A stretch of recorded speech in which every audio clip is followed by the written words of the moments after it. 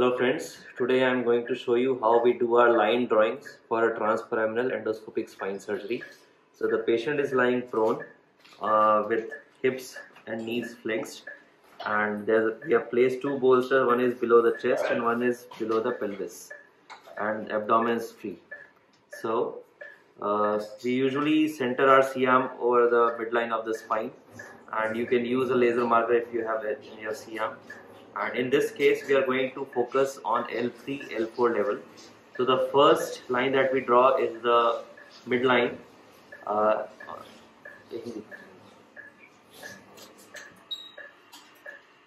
So I'll place my metal marker and I'll draw a line which will demonstrate a midline. Now whenever we start this surgery, you should remember that the pelvis or the spine should not be tilted on either side. It should be equal, and both the pedicles should be equidistant from the spinous process, and then you should draw your line. This is the first line. Now the second line is drawn, which is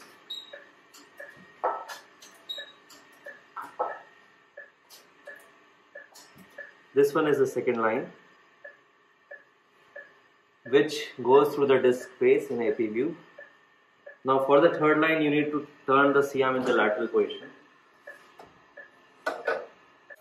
In the lateral position, you have to keep your metal marker vertical.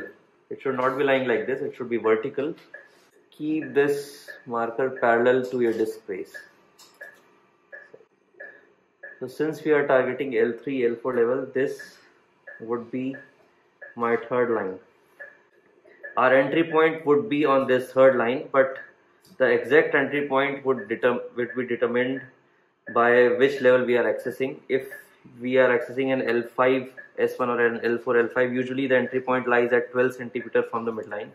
So what you need to do is take your scale and mark it at 12 centimeters, and where the line ends, this would be your ideal entry point. But in this case, since this is L3 L4 level, and we don't want to go too much lateral, so we would start at about 10 centimeters from the midline, and this would be the entry point for us. Now you should note that this entry point lies on this third lateral line, and we need to take the 10 centimeter markings from the midline, and wherever it ends, that would be our ideal entry point. You should remember that this entry point should be on the posterior surface and not on the lateral surface, and as you go higher up, the entry point markings would reduce further, and as you go lower down, the entry point would lateralize much more. Okay, so this is the line drawing, and this would be our ideal entry point. Thank you.